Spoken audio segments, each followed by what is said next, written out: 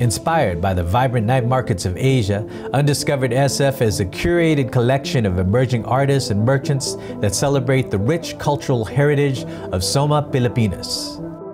Undiscovered is really just part of a multi-pronged strategy that's going to span years to really jumpstart a Filipino business renaissance. Undiscovered SF is all about finding the talent that is emerging. I mean, we're going to give them this platform to really show what they have and to expose the rest of the city to the amazing talent that's here.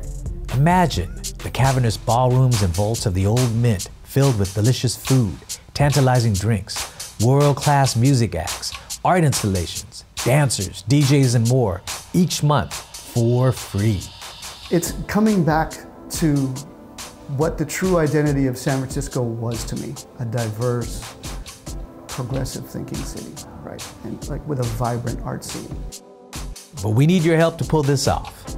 To build a festival of this scale, we need another $65,000 to buy audio and visual equipment, pay staff, secure permits, compensate artists, and cover all of the associated fees to pull off a free monthly festival of this magnitude. For $50, we're going to give you this awesome tote bag.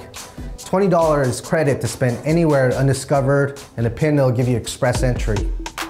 It's time for our community to start reinvesting back into itself. If we don't do it now, it's never going to happen. We've always kind of been on the cutting edge of music. It's definitely happening in other places outside of San Francisco right now. We need to kind of take that back.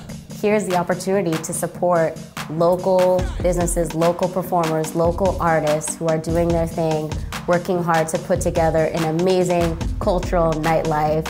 And you'll experience a lot of authenticity and genuine excitement and love and an invitation for people to participate.